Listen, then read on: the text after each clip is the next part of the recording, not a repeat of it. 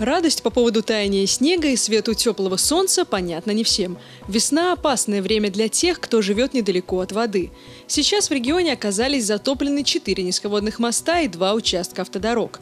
Для того, чтобы быстро среагировать, если ситуация ухудшится, Главное управление МЧС России по Нижегородской области развернуло аэромобильную группировку. Хотелось бы от всех служб, которые здесь присутствуют, взаимодействия, выяснить, уточнить, что мы можем вместе с вами на период прохождения паводка. Сейчас 25 единиц техники и 60 человек работают на местах. Одна из мобильных групп расположилась в деревне Качкурово Починковского района.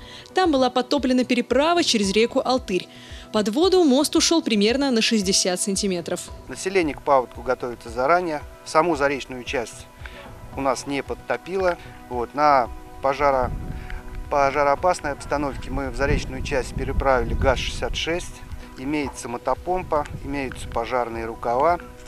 В заречной части на сегодня проживает 113 жителей, из них 16 детей. Также заранее был продуман вопрос жизнеобеспечения в деревне Качкурово. У населения имеются необходимые продукты питания и медикаменты. Спасатели решают не только глобальные проблемы, но и помогают обычным людям в бытовых делах.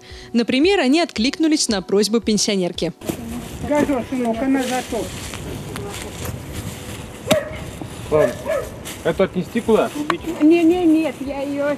Стоит отметить, что подтопления в самом населенном пункте нет. Сухими также остаются и другие деревни и села, где от разлива рек пострадали низководные мосты.